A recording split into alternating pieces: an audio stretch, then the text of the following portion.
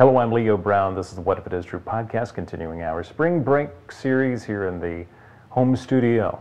So, still seeking virtue in the Gospels, regardless of where we are and what it looks like on camera. We're here seeking out the will of God through the Gospels. And John chapter 5, 31 through 47. This is kind of a continuation of what we heard yesterday, where Jesus is talking about it's not me, but it's the Father, and how really kind of more admonition to the Pharisees that you don't believe in me, but you would believe in those who come in their own name, but I came in the Father's name, therefore you can't accept this.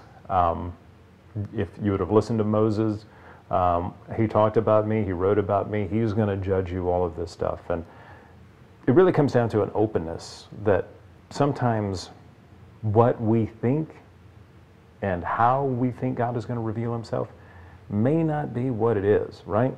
In the grand scheme of things, it may come down to look like something completely different than we ever expected. And that's okay. I certainly thought that my home studio would not look like this after 15 years of being here. I thought that it would be a completely different world. I would have already remodeled this or moved to a completely different place with the latest and poshest of technology. But no, I still am here on my laptop in the home studio with the wood paneling as it is, right? So when we follow the will of God, it's not always going to turn out the way we expect it to, but it's going to be better. It's going to be what we need, not what we want, kind of thing.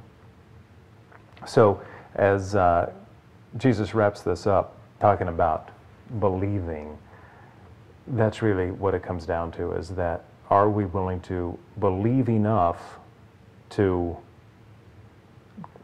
step into that complete unknown, right? Of trusting that it may not be what we expect, but again, it's what we need, not what we want.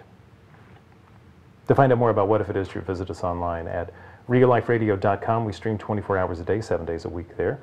Also in the Lexington, Kentucky area, listen at 2 radio stations, 1380 AM and 94.9 FM. This is the What If It Is True podcast. I'm Leo Brown. God bless.